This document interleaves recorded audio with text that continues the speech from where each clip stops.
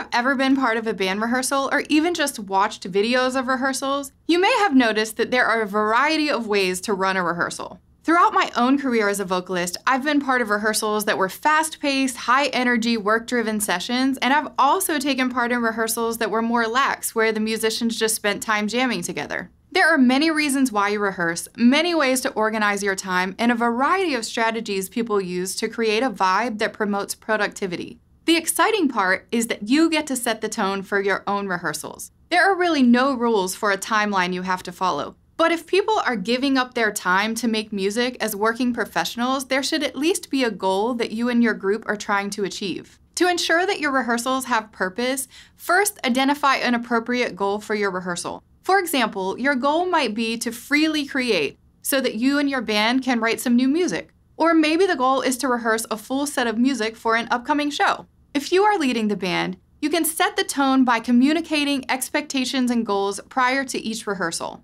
By doing this, the participants are more likely to show up prepared. Also, the communication of clear objectives lets your band know that you've spent time planning and preparing and that you expect preparedness from them.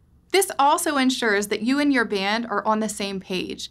Your band will feel more invested if you let them in on your vision and welcome their feedback.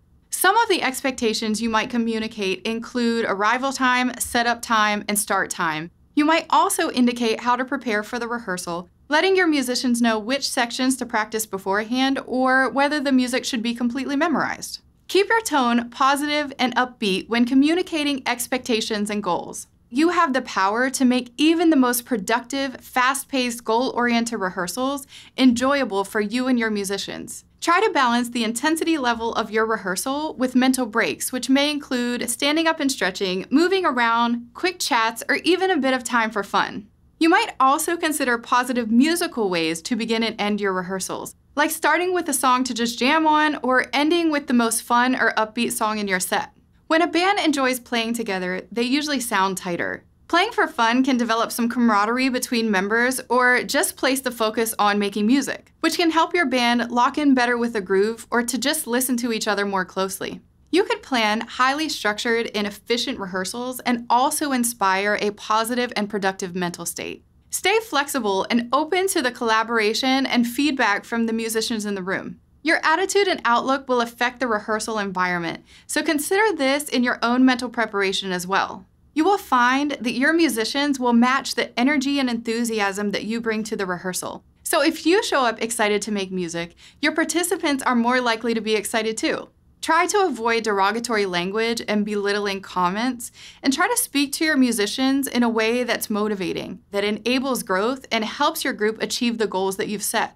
Finally, be creative with your rehearsal space and plan ahead. Your room setup will depend on the purpose of your rehearsal. Some rehearsals might require a more relaxed atmosphere or vibe to ensure that every musician feels free to create or experiment.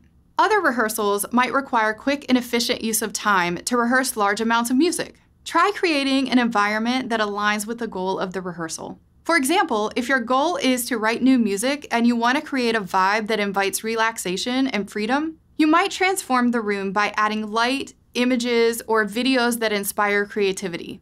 If you have a rehearsal where your band is testing out new music, make sure you provide a well-lit space for reading charts. If you're rehearsing for a show, you might set the room up in a similar way to your stage setup so you can practice for your performance. What's more important than the room setup is the atmosphere that you create with the way that you present yourself and the way that you speak to your band members. Take time to evaluate the effectiveness of your leadership and organization and assess the productivity of your rehearsals. You might even consider recording your rehearsals and watching them back for objectivity. Then ask yourself if you and your band have met your goals. You set the standard for how you want your musicians to respond and interact. It might take some practice or even some trial and error, but if you are consistent in your practice and preparation, you will find effective ways to create productive rehearsal environments.